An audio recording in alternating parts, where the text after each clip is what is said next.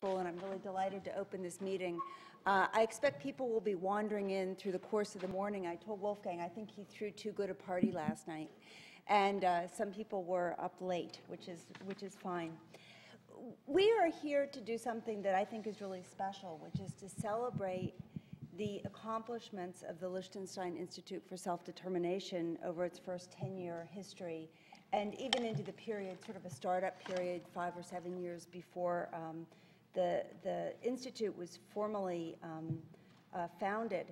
So I really want to start by congratulating Wolfgang and all of the people he's worked with for putting together a really fascinating agenda, and the fact that so many of his former students and colleagues have collaborators have come and will be participating over the next 2 days is really a great testament to what the Institute has accomplished, both in terms of education, scholarship, and also the practice of diplomacy.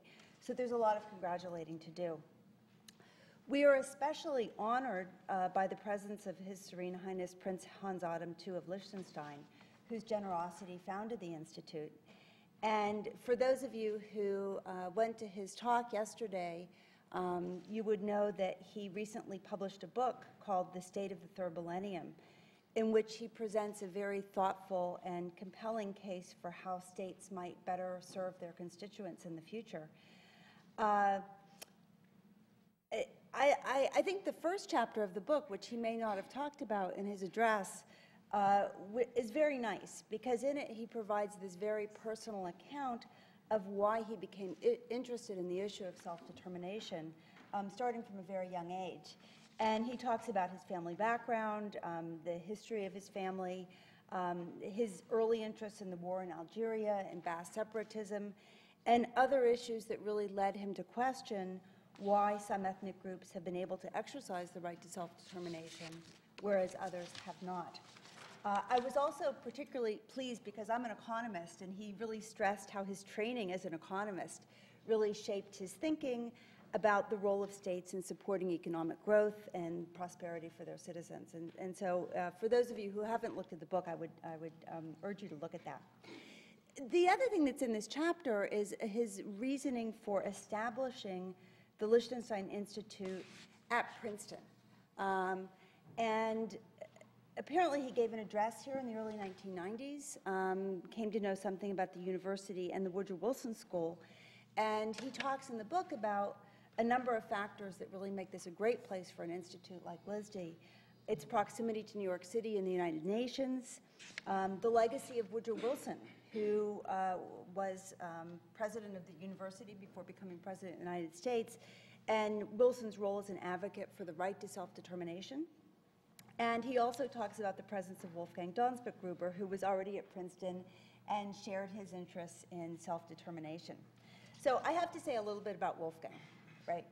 And because I think LISD's accomplishments have been really remarkable, in large part due to his dedication and zest for running this institute. His style as director is very engaged, I would say. He's the opposite of a disengaged director. Yeah. He thrives on really being at the center of the issues that LISD deals with. And I have to say that I've only been dean for a year and a half, and over the previous 8.5 years, most of what I learned about LISD, because I'm not in this field, I do health economics, most of what I learned about the Institute, I learned in a parking lot. And let me describe why. I usually come into work around 8 a.m., and at the time I was parking over in Lot 10. Those of you who know the university know where Lot 10 is. And on many, many days, as I would be coming in, Wolfgang would be leaving at 8 in the morning. And I realized why. One is because of the time zones in which the business that he was dealing with were, Bosnia's 8 hours, 6 hours behind. He was working from about 2 in the morning to about 8 in the morning on the phone, I assume. And now often, and I don't know whether he'd spent the whole night there or part of the night there, but and often he would come out of the building and he would be lugging a suitcase, and it was either because he'd come back from somewhere the day before, or he was going off somewhere that day, or sometimes both. He'd sort of come back for an evening of phone calls and was heading out of town. But joking aside, I think, you know, it was interesting to hear about the evolution of the Institute's work. And, you know, very early on, the focus was on Bosnia. After 9/11, the focus really shifted and to Afghanistan. But I think there are also a number of other areas. Kosovo, they've done work on democratization and decentralization in India. They've done work on the future of the Russian state, work on Iran, lots of other issues. And just looking at the website and looking at the projects that have been run is really impressive. For former students in the audience, and they may be the ones who were up drinking late last night and coming in later, I don't know.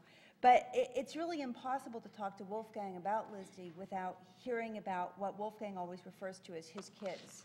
And I know many of them are, you know, graduated and have gone on and are doing really impressive things in their careers, but his dedication to getting students engaged in the issues of the Institute, getting them involved in work has been just very impressive.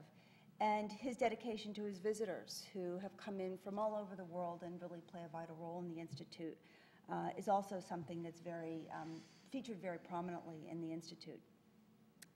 I think the other important feature of LISD is its ability to engage people who come from a really wide variety of backgrounds.